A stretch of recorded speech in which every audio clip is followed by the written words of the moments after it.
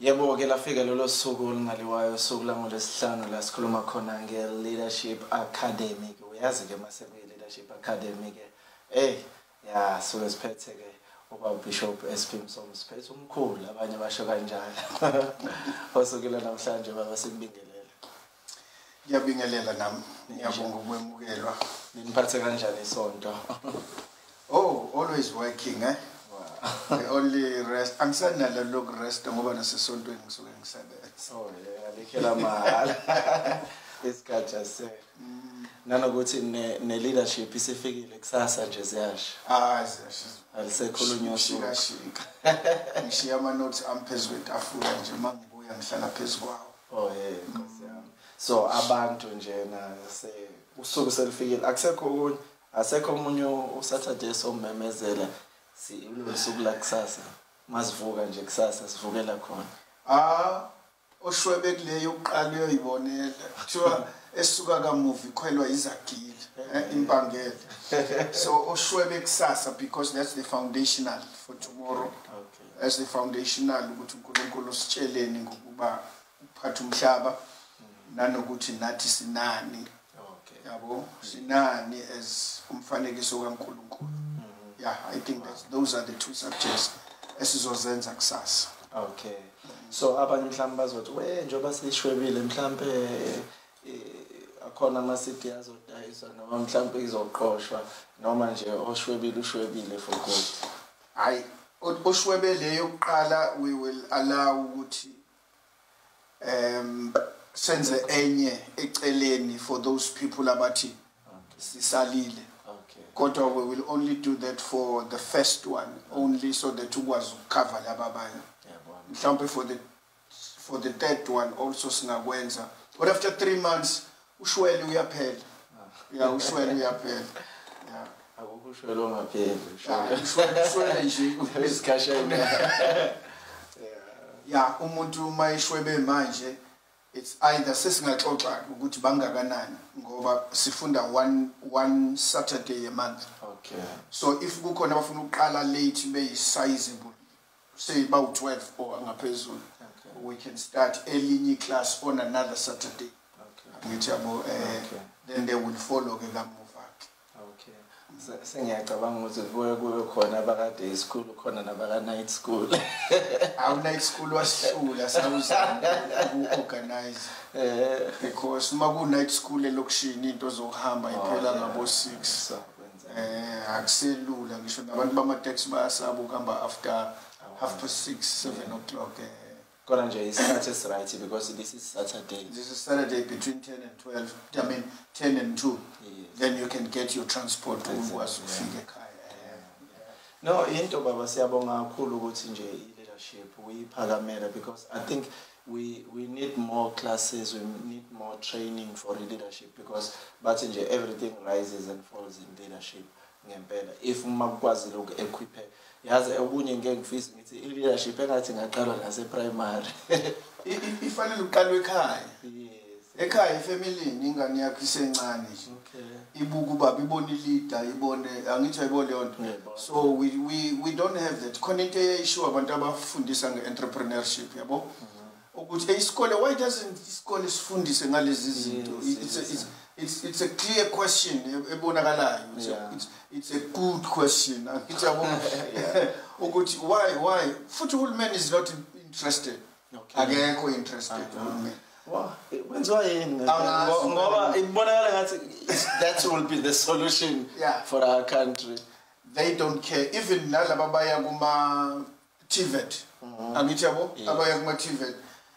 babatshela nje ukuthi uzothola ama skills uzothola ukwazi ukuba welder ube yilokhu but they don't include the full subject of entrepreneurship. Okay. Ukuhlanganisa ama skills ne office. Okay. Ukuhlanganisa ama skills ne marketing. Yes.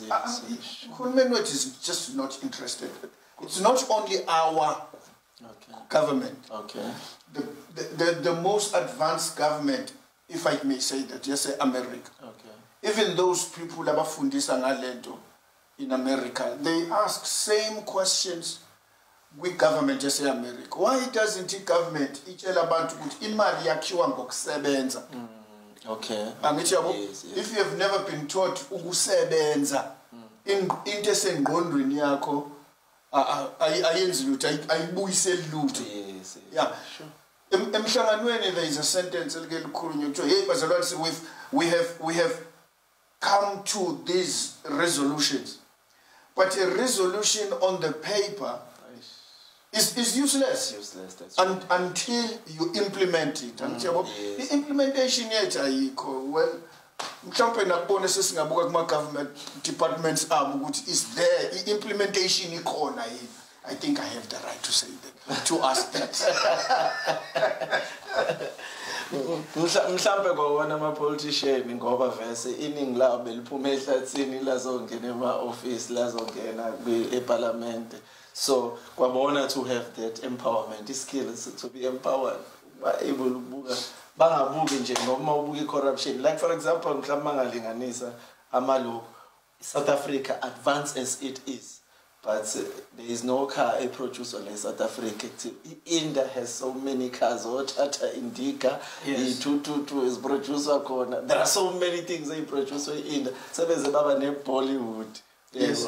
But like South Africa, to have even a cell phone, baba, a cell phone, a producer like South Africa, 200 South Africa. Let's alone ngiyabona ukuthi imoto nebhano ekukhulu kakhulu. Ayinkulu imoto. Sangisho ukuthi iselfone hamba uye lapha ePhoenix. Ufika ukuthi abakushintshela engine bakufakele enye engine.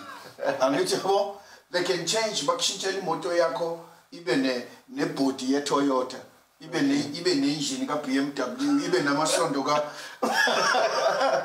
Angithi yabo yeah. Angifuni ukumsola kakhulu kulezi zinto ezi international because nakhona kukhona ioperation yakhona. Kunama treaty, how do you call it? Ama agreements. Abavumelene ukuthi wena you won't produce this uzolibaya kithina ngithi yabo. They don't tell us but we know. I know of a guy esaya kombheka Musgrave. Samfica i-cell phone eyibekela. What yinye nje into engilindile ukuthi uhulumeni ayi-approve ukuthi ye market ayikazi iphume. I don't think so because it's almost 5 to 6 years ngamgcina ukumbona ayikaze ibe khona eyibekela phezulu kwetafula wathi nansi Mr Msomi nansi Mr Xaba isengisele nje nokuthi ugovernment ayi-approve. Bese then it goes to production. Uzakhele bakhona abantu abathe bazomfakela imali ukuthi kuvulwe ilokuzana factory. I don't know whether I'm using the right word, but something that will manufacture lenta ilokuzina. Angithi yabo? Yeah. It's not here. Sure. It's not working. There are certain things esingeke esikwazi ukuzenza. Look, we said there is a group of people who are running the world. Okay. Kunama levels ahlukeneyo angithi yabo.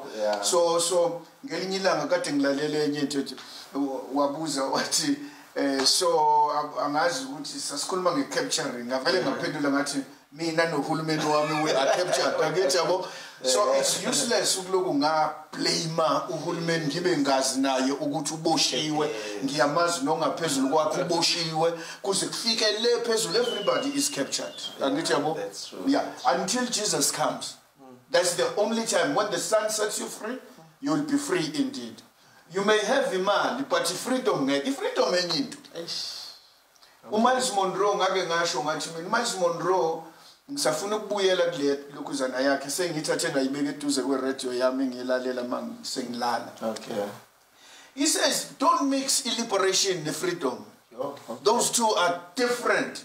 ngathi iyafana nje mina freedom ibukeka sengathi iyafana. Okay. I-liberation uthi angilalelile njengoba ngisaphinda sengithi ngayisho nasekuqaleni angikakayilaleli yonke ukuthi ngiyitadishe ngangiyilalele nje nami ngikuvula i-TV lapha na ikhala lana nami ngiphethe iselfoni angithi yabo so akukona ukuthi ngathi ngiyitadishile.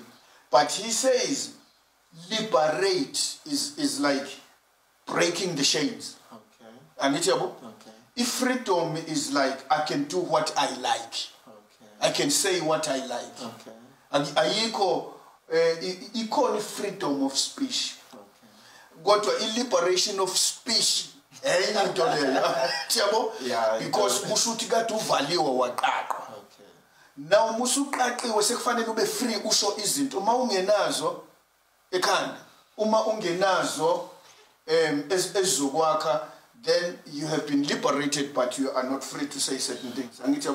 Yeah, you freedom around endaweni eziningi. Education gives you freedom but you've got to have information to speak about that. Ukuma because abanye nabo banawo ama freedom of speech. They will counteract into oyishoyo. So you must have enough information ukuthi uthi mawukhuluma ungakhulumi ungenayo content uphelele endleleni ungenayo content. So izinto enjengalezo. So I think why izama ukusho leyo nto nje bafowethu you have been liberated but now go for freedom. Yo. Even mase ngibuka kuleli side ukuthi okay we see education ukuthi channel umuntu afinyelele.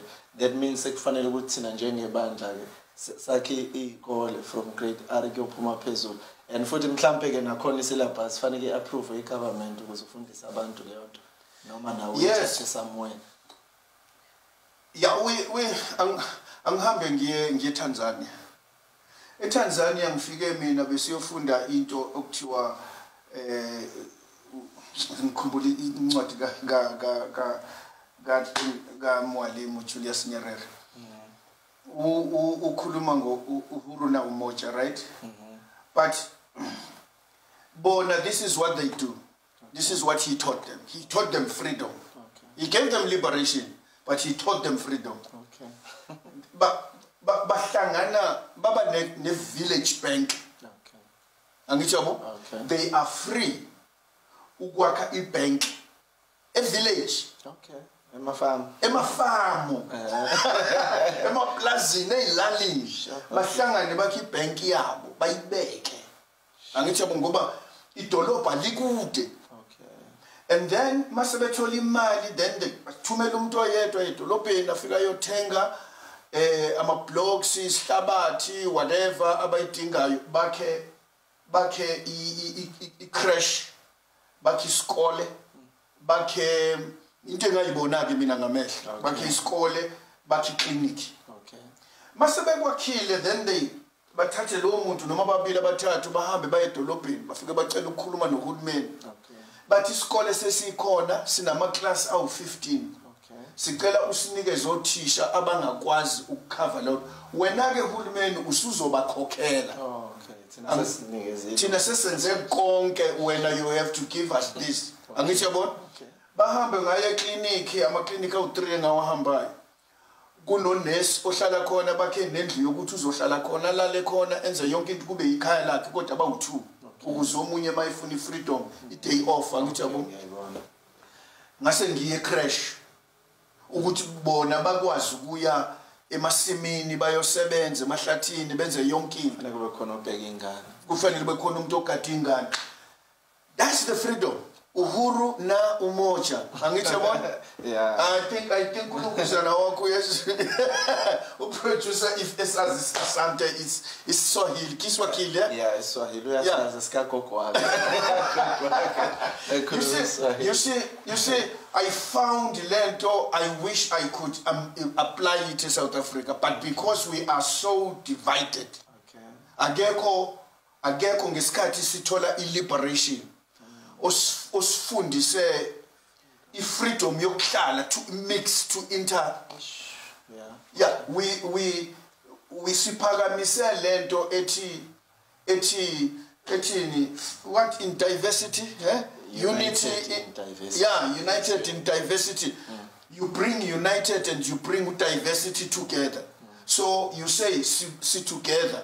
Kodwa ungakhohlwa kimzulu mina ngithi yabo ungakhohlwa angithi yabo akukho kuzamekayo ukuthi we mix lama languages and go like endaweni engasenjenge yaseGola ngithi yabo where umuntu eyikhulumela nje isiZulu kungabe sengathi akakhuluma isiZulu ukhuluma ilanguage omunye akhuluma hlanganisa xube yonke into isentence lokuqala lisiswazi yes elisithathu lisitswana elisini angithi yabo we are not trying to be united. We are united, but remember, in diversity, I keep my identity. It identity ezokwenza ukuthi ngelinye ilanga. Okay. Kuqhume. Okay. Yeah. Kuqhume. Yeah. But anyway, we advertise things, we market things, we market. Kuthiwa yini into mayisho njalo, iphinda njalo, icliche. I think cliche. And then once we market that cliche, we take it as the truth. But because kunalama boundaries which are called colonial boundaries, asinayo ifreedom emakhanda to think ukuthi lama boundaries singawahlula kanjani ngoba phela akhona wona. Kodwa somewhere awasebenzi. Shothi nemedia na ingadlala indima enkulu kabi. Enkulu if it's not captured. Manje you free yourself. Agekho noma ngama lapha tusibani banu captured nayo ngeke wazi ukuthi uthi lo yana captured ngobe capture ubani ukuthi akathi lo you captured.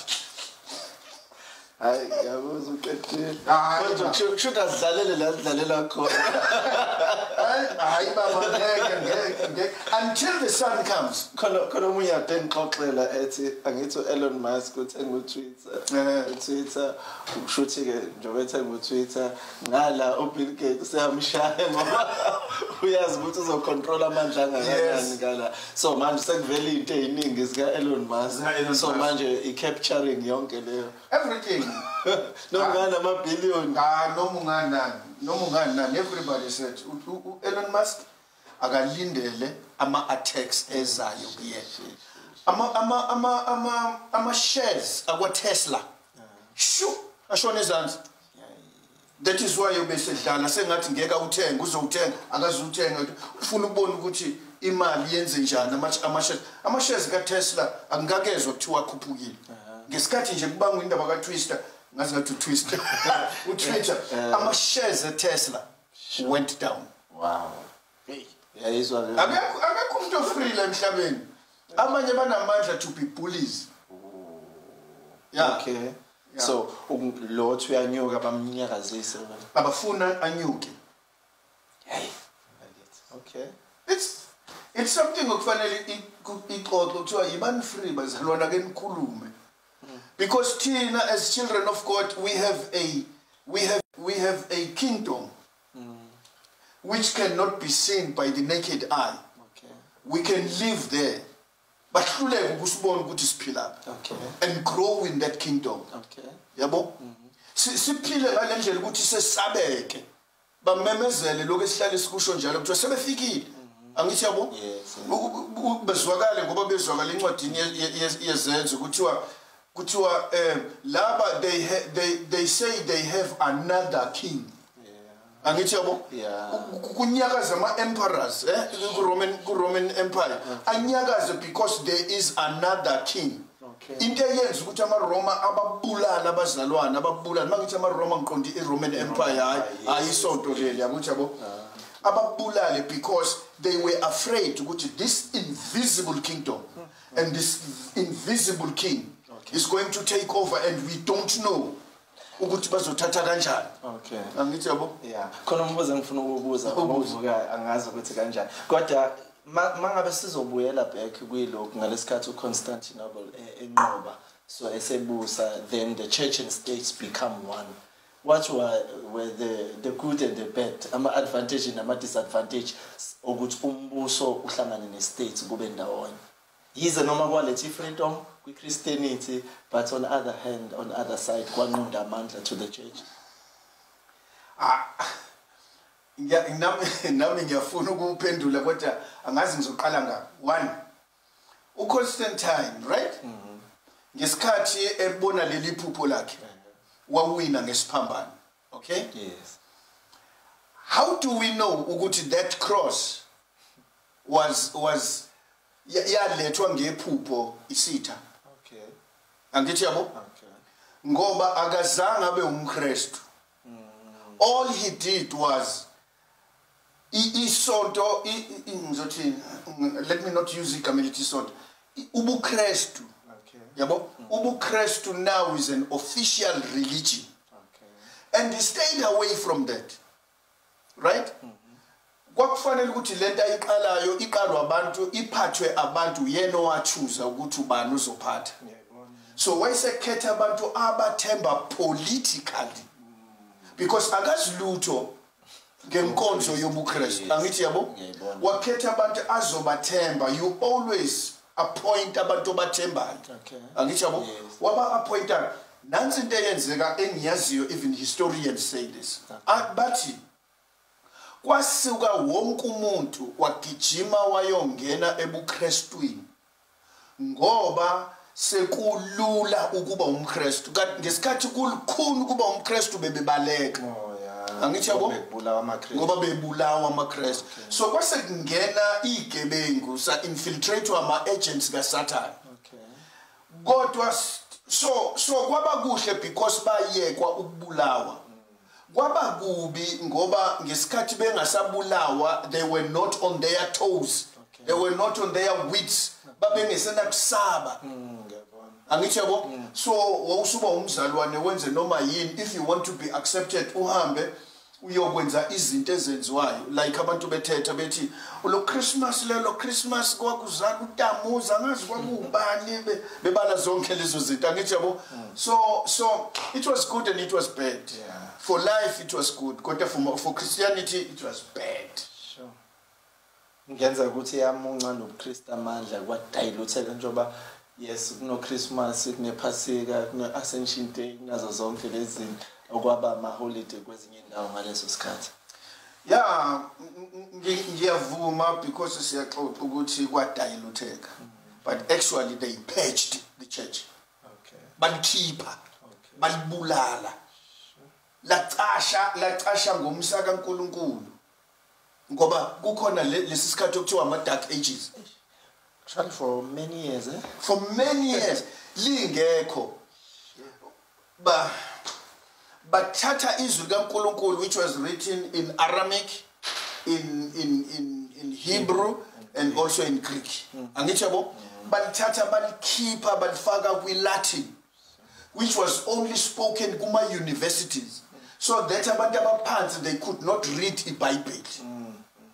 Angithi yabo? So makwenzeka kanjalo so laphuma iBhayibheli bathembela kumuntu obekwe phambi kwabo ukuthi uthini. Angithi yabo? Waseba ubaba ufata. Waseba upope baba. Angithi yabo papa, angithi yabo koti papa. So waseba ubaba, angithi yabo? And so everything I show you abantu they just gulped it down. Until the times of Reformation, where uNkulunkulu wehlisa imvula. Yes, imvula. Mina ngeke ngibuka abantu abamgxekayo uMartin Luther befuna amaphutha akhe. Mina I respect ngoba ngiyazazi ngihlala enyameni. Mina ngiyamemukela uMartin Luther because nama would have done the same thing kulesa sikhathi. Angithi yebo? So I'm not going to say ngoba nakho ngikwi 21st century, in the 21st century. Yeah. So ngikwi 21st century. Ngicabanga ukuthi ngcono kunoMartin Luther owayephila phambi kwabantu ababenqunywa amakhanda bebulawa benziwa zonke izinto then bese ngicabanga ukuthi I could have done better. Okay, yeah. Ukuthi we have this freedom of speech yabo. Freedom of speech to pull other people down. Kunokuba siveze izinto uNkulunkulu ayisebenza ngoMartin Luther, we would not have been here. Ukuba that man uMartin Luther akazange sukume. Yes. Amen. Oh my God. Awinamekele izinto athi umuntu ongazi umuntu ongangiphikisa ngicela ngiphikise ngeBhayibheli kuphela sola scriptura. Now, if you want to find faults, I think you are not right in your head. People abangalali betranslate iBhayibheli ukuze abantu understand. Ngesikhathi eJaho sefuna ukubulawa khona babethola imali ngokuthi mabethola uMartin Luther bambulala babeyothola amabhondi yini angazi ukuthi ngoti award angithi yabo uMartin Luther kwa uCharles angazi ukuthi ubani le emperor yase German yamthatha yamfihla ngesikhathi simfihlile wavele wahlala akazange aphuze iwayini akisho ukuthi baba ingaliphuza iwayini akazange ahlale ancebeleke ngiqonda ukusho njalo azange ahlala ancebeleke wahlala phansi wali translator iBhayibheli into German uNkulunkulu at that time bazalwana singabe silokhu sigxeka niyazi ukuthini bazalwana asikuyeke ukugxeka uNkulunkulu at that time wavusa uJohn Gutenberg uJohn Gutenberg waqala ityping ilentini printing press angithi yabo ngesikhathi uMartin Luther eqeda iBhayibheli kulitranslator uJohn Gutenberg waliprinta lakhishwa on the auspices of the government of Germany lanikezwa abantu free of charge bathi abantu kanti kudlalwa ngathi sikhokhiswa lezi zinto yini ama indulgences sikhokhiswa lezi zinto the just shall live by faith. Yes. Then why bebesenzisa yonke lento? You only confess Christ, ngomlomo ukholwe ngenhliziyo then you are saved. Ko yonke lento bivela sonke lesikhathi. Angithi la waqala khona kumlilo. Waqala kumlilo. So uma umuntu oqala esebenze ngesikhathi saleso sikhathi nolwazi lwaleso sikhathi and yet bese uzazibuka wena ukuthi usukuphi wena ngaba ngikho la angithi yabo ngisho nabantu abenzele lelokhuzana if John Gutenberg was not raised by God that's another thing with leadership angithi yabo ukuthi umzalwane sekuvele kufundiswe nje John Gutenberg waqala printing press si exclude uMartin Luther ukuthi grace kaMartin Luther le uNkulunkulu wayefuna ukuqhuba ukuthi ivangeli ligcwale emhlabeni uNkulunkulu wayesethi John Gutenberg qala this thing angithi yabo njengoba uMoses kwathiwa akakhe itabernacle wayesethi uNkulunkulu ngizogcoba abanye abazokwenza umsebenzi othi nokuthi so uNkulunkulu ngesikhathi ededelizwe ngoMartin Luther wathatha uJohn Gutenberg nabanye abaningi nabanye ababelihamba beligijimisa yonke into so any man abantu bacanda bahlakaniphile bengahlakaniphile so ngamanye amazwi dlala indima yakho kulo dlala indima yakhe. Yes, sonke siya achieve la. Sonke siya achieve and one is the continuation of the first. So we need to be able to continue la basuke beshole mangcwabeni bethi we must continue ilegacy kaSibanibani kanti usho ngenhliziyo uthi I'm going to change this thing. Angithi ukuthi I'm going to change this thing ngoba lo seshonile kodwa ke nje as a poem as a cliche I'm going to say we must continue kwilegacy yakhe. Sure. I've seen this kuma politicians. The first politician iqala into ethize. Makufika enye igudluza bonke abantu abanolwazi ngalo yawoqala. Ifaka abantu abasha. So that legacy is gone, it's dead, it's finished. Uqale yakhe. Nolandelayo wesithathu uzo remove yonke lento. So that's why we are not moving anywhere. Asiyi phambili. Sure. Lo lindele ithuba lakho ulindele ukugudluza cishe yonke into esiyenze. Ukuze kuvele lakhe igama. Okay, let me just add this thing because iyavela nayo. Okay, let me just add how did China ifike kule level ekuyona? That's another nation. China made ilokhuzana iplan. Bathi ngonyaka kaSibanibani sifuna sibe sesila. So the whole thiwa yini ngifuna ukubiza uhulumeni wakhona communism. Yes kodwa ikhona igama lakhona wonke umuntu ngizolikhumbula hayi imphara. Okay. Wonke umuntu okwi government akukho idea entsha zoqhamuka nayo. Angithi understand? Yes. Ungena ngokuzothi lento esavumelana ngayo kuMao Zedong. Angithi yabo? Yes. Sakwalandela abanye saze safika ku Xi Jinping. Naye mayethu uzoyishintsha ngeke akwazi ukuyishintsha ngoba we agreed as a nation ukuthi in 100 years fanele sibe sesilapha wena uzongena la uzohola ngoba uzositshela ukuthi uzosifikisa kanjani lapha so you can't change. That's why bavela bathi vubu. Yeah, kade ngimangala ukuthi ayikaqede ngisho 50 years. Kodwa siyazela wonke umuntu.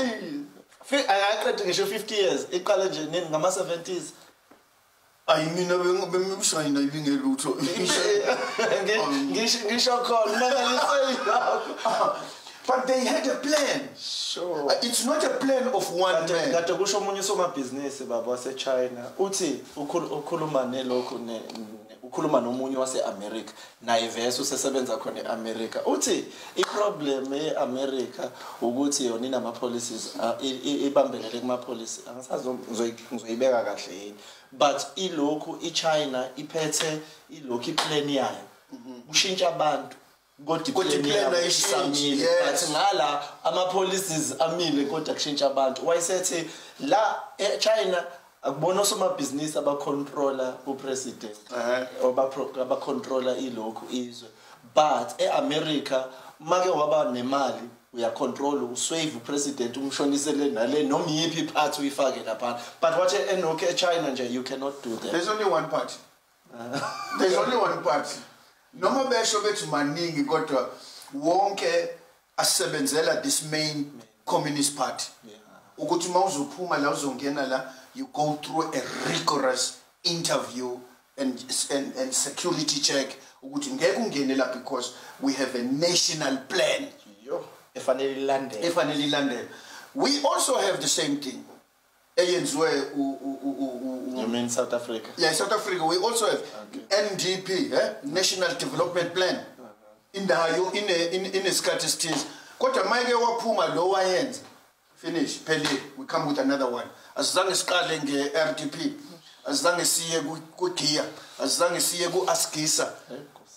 Because bazothi politics lesikhuluma but I'm khona baba even njoba nami ngisakhuluma nawe ngibuka knowledge onayo ukuthi you are knowledgeable omunye umfundisa no akayazi leyo nto wazi ivesi kuphela neBhayibheli that's iloko bekufanele basebenziseke lokuzanini ngoba manje when how many times they change education system hayi futhi akazi kahle episode oba kushintsha zonke insuku simply because we don't have a national plan. Okay. Until tina we become united in unity, not in diversity. Yeah, we must be united.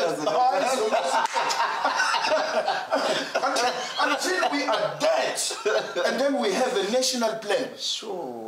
We have a national plan, and we're saying the national plan is going to last for 100 years. So we review after 100 years. Just imagine ukuthi soqeda 30 years. Bazoshintsha endleleni kodwa bashintsha sibacheckile ukuthi basisa la sifuna ukuya khona yini. Akazi uqhamuka nje athi umuntu hayi yapeta lento mina ngizonenzela ahamba yoqala phansi kuno 5 years njalo. By the time zithi 3 4 asamfuni. Angithi yabo? Yes. So of course, but the only thing you see uNkulunkulu wrote his Bible. Yes. And he said indlela nansi ingodana inkhulula nyoba abakhululekile akekho unga-editha ama-policies kaJesu akekho unga-editha intshumayelo yasentabeni kaJesu akekho unga-editha ngisho uJesu kuphela o-edithe into zikaMoses uzowasho isambulo osusayo nami osusayo namsusa yes so you cannot so if thina bazalwane we can say bazalwane we have a plan let's just sit down and look at the plan. The initial plan, okay. The second plan is when God started another nation, when he builds an institution, when he builds a nation, when he builds whatever he builds, how does he build it? And then it came to a dynasty, eyibekela umeqile kuSamuel angithi yabo abese yibekela uDavid a man after God's own heart anybody ozosihola fanele abe nale characteristic. He must be a man after God's own heart. Otherwise the kingdom yethu ayisebenzi. Oh my God. Okay. What happened to Solomon? He wamsaba uNkulunkulu esasaba ubaba wakhe. Immediately in remembrance kababa wakhe phela, and then nayo wawa. What happened to Rehoboam? uRehoboam wayengasamazi uNkulunkulu ngoba wayehlezi nobaba ongamazi uNkulunkulu. Wabuza abantu ukuthi uzoliphatha kanjani, bathi abantu abadala mntanami, hayi man siyayazi lento thina. Sasikhona kusekhona uMandela, ngiyasebenzisa nje. Sasikhona kukhona uDavid. Angithi yabo?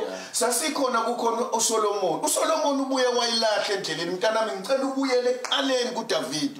Wathi lo asuka badlala ngama ke ngiyobuza ngiyobuza impintshi ngiyobuza impintshi zama ke ngiyobuza impintshi.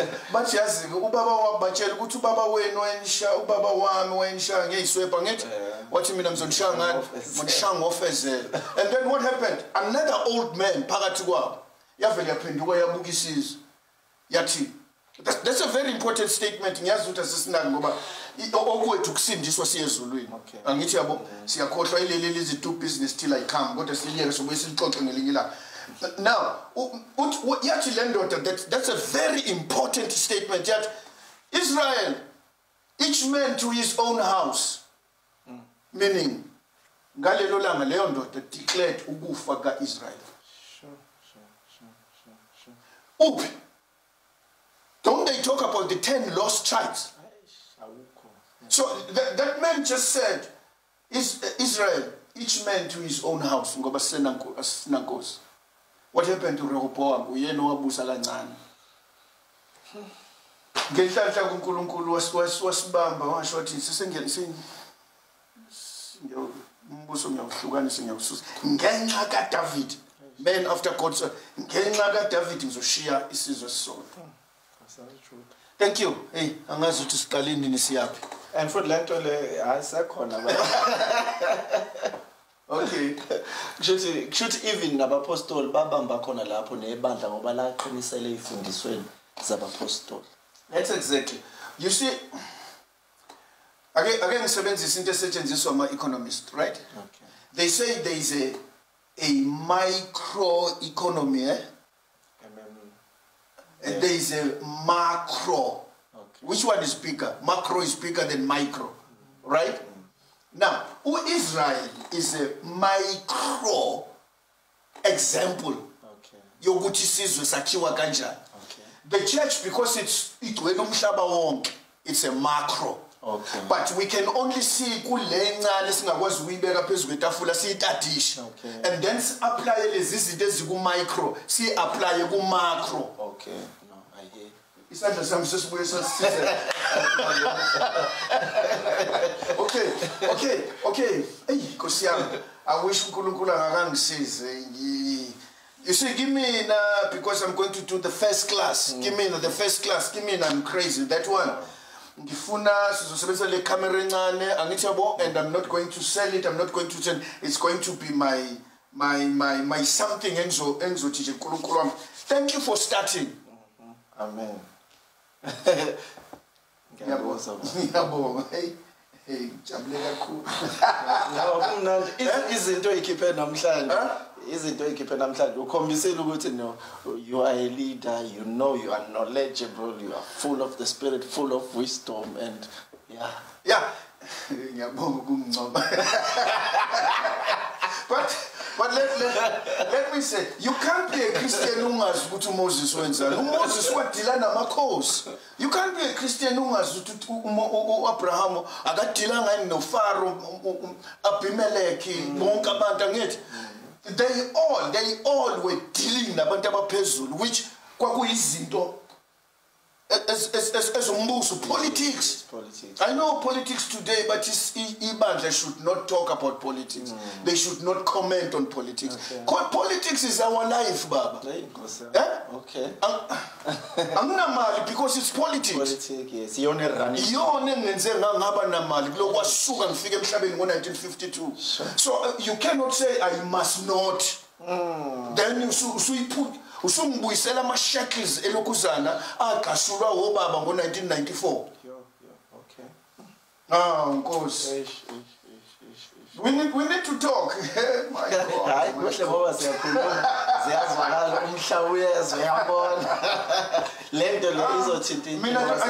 I don't believe lento ukuthi ngeke ngikhulume nje ma ayike kusho ukuthi sekuyipolitiki sekunjani. I know my God. And the people who know their God shall do exploits. Yes. If you don't know your God, you will never do my exploits. Yo. Just imagine abantu abanjengo David Livingstone who came to Africa. Bezoletha ivangeli bashiya ilokhu yabo le bazosiza khona la. Bephuma endaweni ekahle befundile bewodokotela, but they came to serve Africa. They came to serve and they withstood the government. They withstood the government. Yo.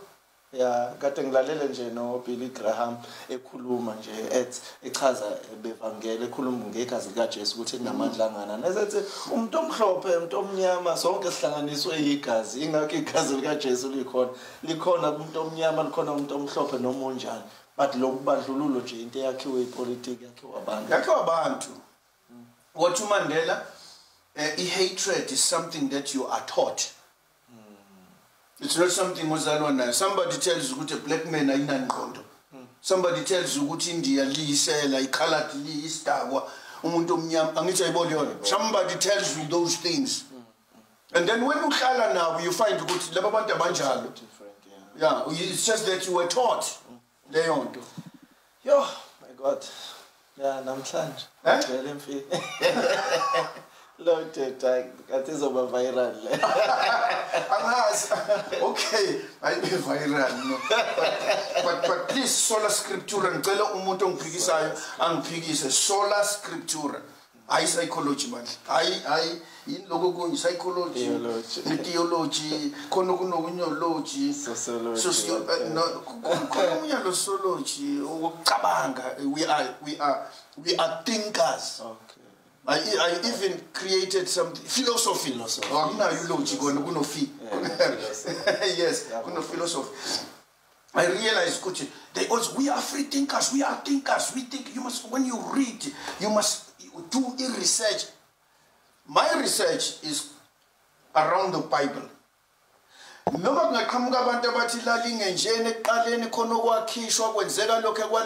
This is the only thing engiyaziyo.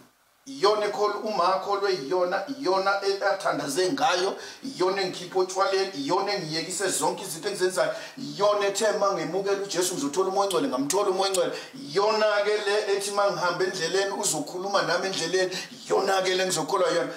Think into oyithandayo. Mina I'm not a thinker, I'm a believer. So I'm not going to take that right away from you. Think, you are a thinker. I'm a believer. I'm a believer. The just shall live by faith. Yeah. Yeah. Thank you. But I was checking in context. This is fast. Hello, keep trading. Say your hands. Okay. I'm sorry. Yes, I'm going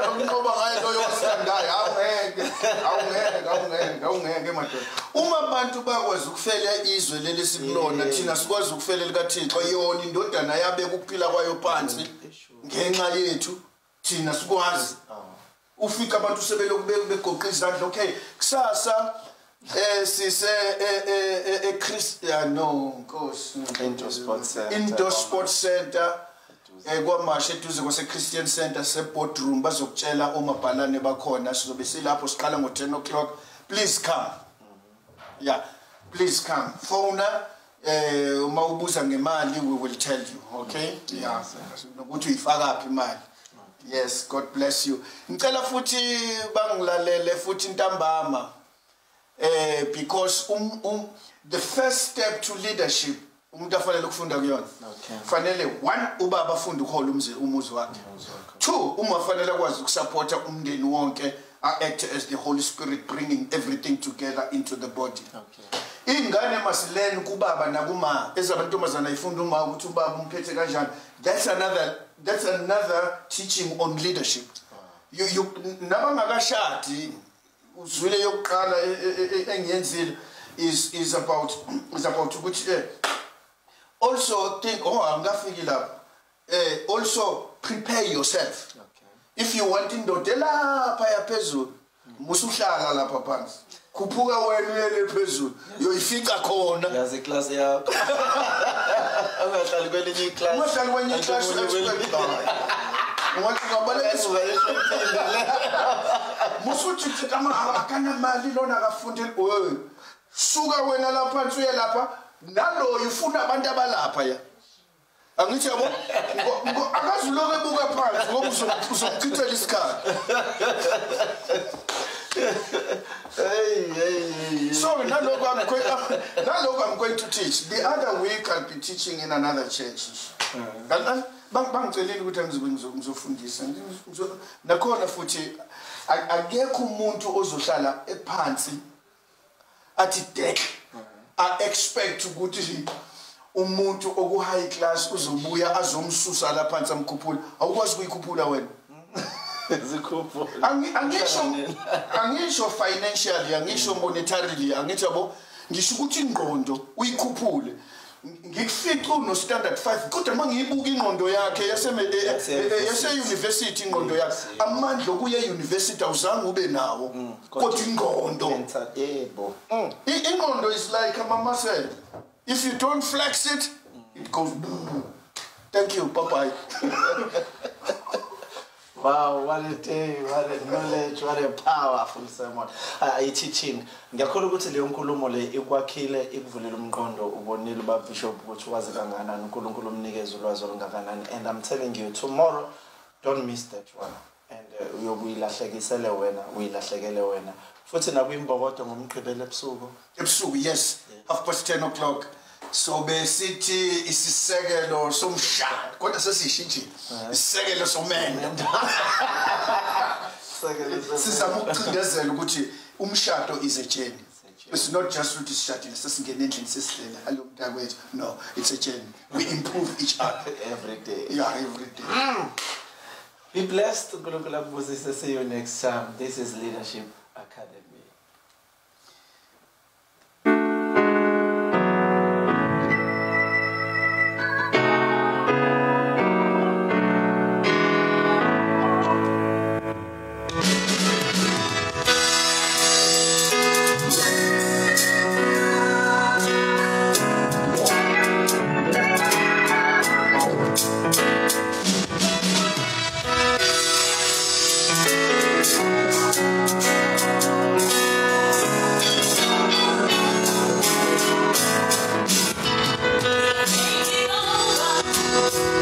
It's so much